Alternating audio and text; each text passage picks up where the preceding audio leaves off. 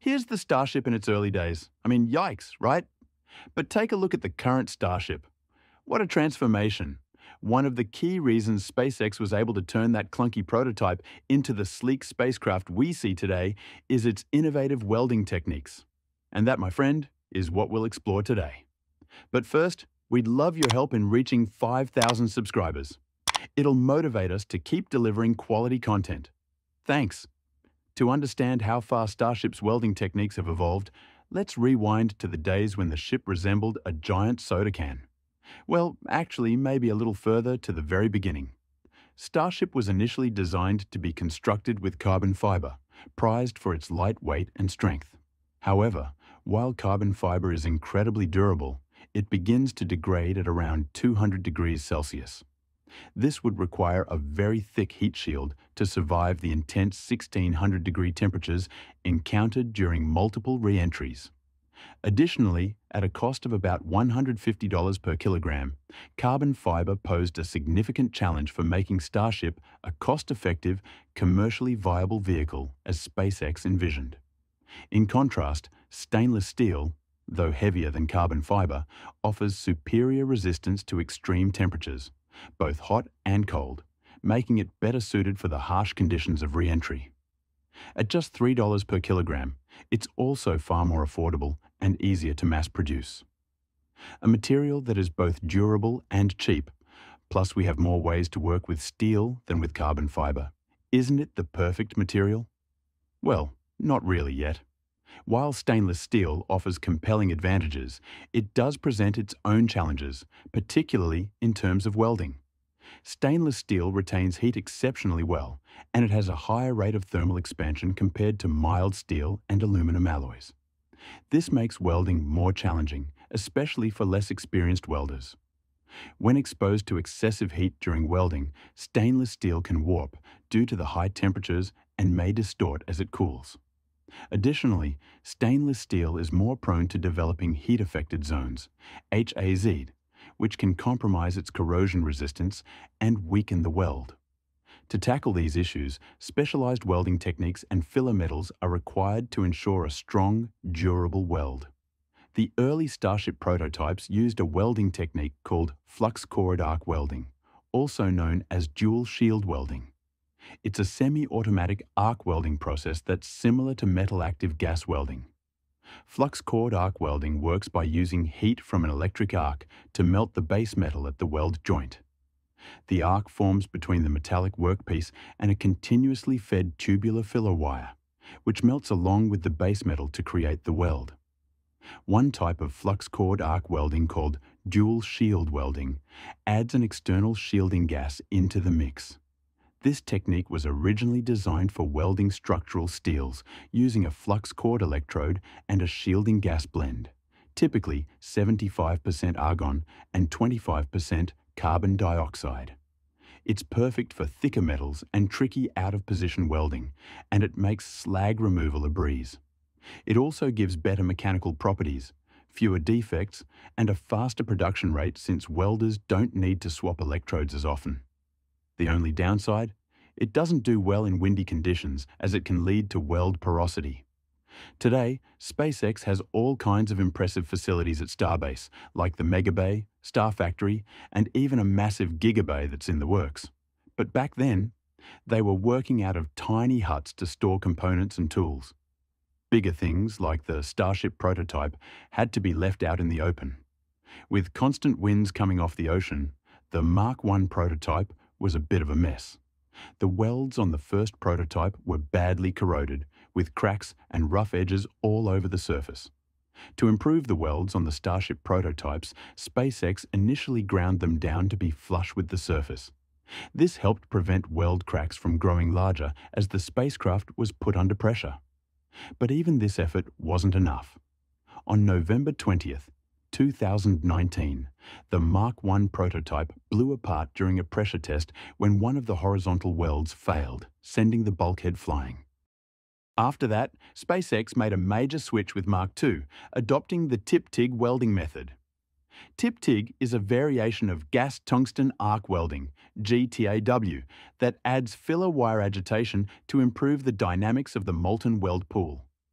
This agitation makes the weld puddle more fluid, helps release gases, reduces the risk of inclusions and porosity, and helps separate impurities. Essentially, tip-TIG is a GTAW system with wire feeding that introduces a vibratory motion to the wire and applies hot wire current to the filler metal before it enters the weld pool. The vibration is created by a custom wire feeder, while the secondary power source provides the hot wire current. This method resulted in thinner welds with less warping in the surrounding metal. Elon Musk confirmed the effectiveness of this approach in a tweet, stating that, along with a change in dome-forming methods, switching from flux core welding to tip-TIG improved accuracy, created stronger welds, and reduced overall weight by up to 20%. To ramp up production even further, SpaceX began investing in robotic welding machines from companies like Liberty and KUKA. These automated machines specialize in precise welding tasks, leading to cleaner, more consistent welds. By integrating robotic welding, SpaceX has been able to scale up production, speed up workflows, and ensure higher quality across the board. Another welding method SpaceX uses is laser welding, and the story behind how they adopted it is pretty fascinating.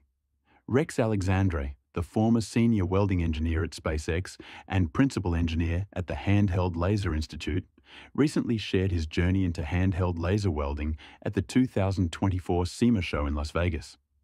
His entry into the world of handheld lasers was anything but conventional. It all started when Elon Musk saw a TikTok video and decided to send him a handheld laser from Amazon. At first, Alexandra was intimidated by the device, but he soon realized its potential.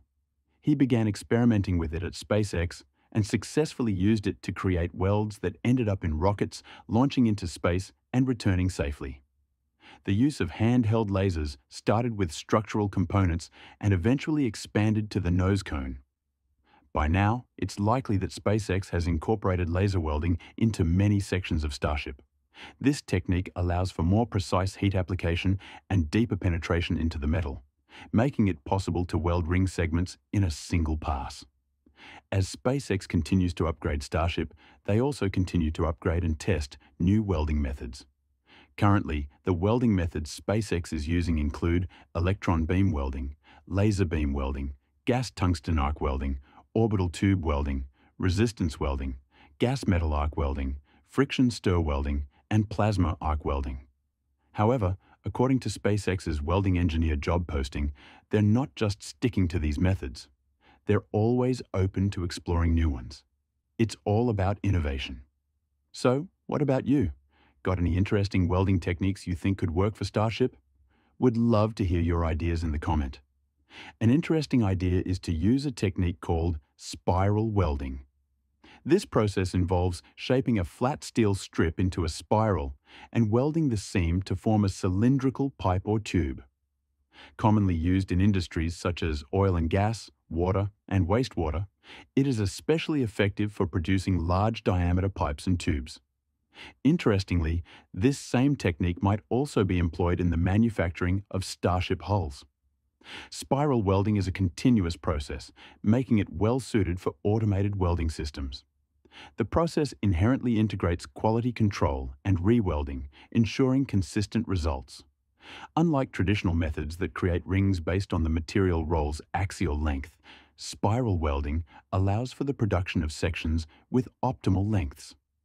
The current Starship ring width, however, was constrained by the maximum roll width available from steel mills, rather than being designed for efficiency. One of the advantages of spiral welding is its ability to reduce the total weld length. By utilizing the perimeter of the roll, minimizes the length of welds compared to other methods, such as cutting the roll into rings, which would increase the perimeter and, consequently, the weld length. Spiral welding also addresses a key vulnerability in traditional ring construction, the scalp weld. In pressurized cylinders, the circumferential wall tension is greater than axial tension, placing maximum stress on the scalp weld. By eliminating this weak point, spiral welding may allow for a reduction in material thickness and rocket mass, improving overall performance. An automated spiral welding process, similar to the one used for manufacturing thousands of miles of pipeline, would enable full automation of the entire production process. This includes post-weld inspection, corrective welding, and cutting the material into pre-selected, optimized lengths. Elon's vision of mass-producing thousands of Starships justifies the implementation of an on-site rolling mill. This mill would produce continuous sheets with an optimal width, eliminating the need for rolls and scalps, which would then feed directly into a continuous spiral welder. A flying cut-off system could then produce sections precisely tailored in length for their intended components. This on-site rolling process would also allow for precise control over material thickness, enabling the production of variable wall thicknesses, including tapered sections.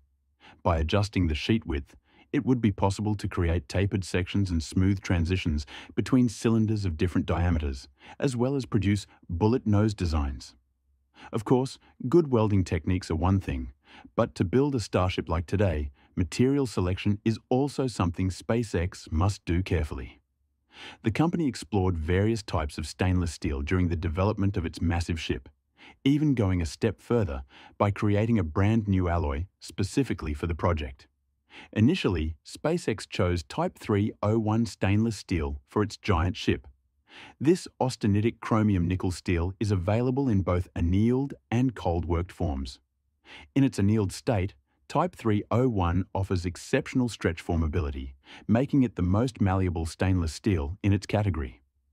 When cold-worked, it reaches the highest strength levels among the 300 series stainless steels. Type 301 is non-magnetic in its annealed condition, but becomes magnetic after cold working.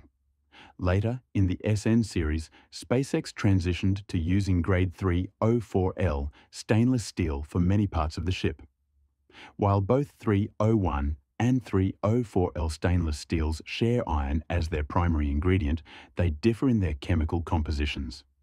In mildly corrosive environments at standard ambient temperatures, the corrosion resistance of 301 and 304L stainless steel is quite similar. However, 301 is generally more susceptible to corrosion due to its lower chromium content and higher carbon levels compared to 304L. At higher temperatures, the difference in corrosion resistance becomes more evident. For example, when welding or laser cutting 301 stainless steel, corrosion is more likely to occur in the heat-affected zones compared to 304L, as the process can lead to the precipitation of chromium carbide, depleting the chromium content in those areas. Elon Musk also highlighted another key advantage of switching to 304L, its improved toughness at cryogenic temperatures. At such low temperatures, 304L is more than 4 times stronger than 301. Since Starship is constructed from multiple welded steel rings, the welds are often the weakest points, making it crucial to use a material that maintains strength under extreme conditions. Although 301 stainless steel may offer higher strength under normal conditions, the switch to 304L enhances its overall performance by improving corrosion resistance, welding ease, and its ability to withstand extreme temperatures around the welds. Currently, Starship also uses alloy 30X, which SpaceX developed itself. Although we do not know the composition and which parts it is used in, we can guess that its capabilities are superior to other alloys that have been used.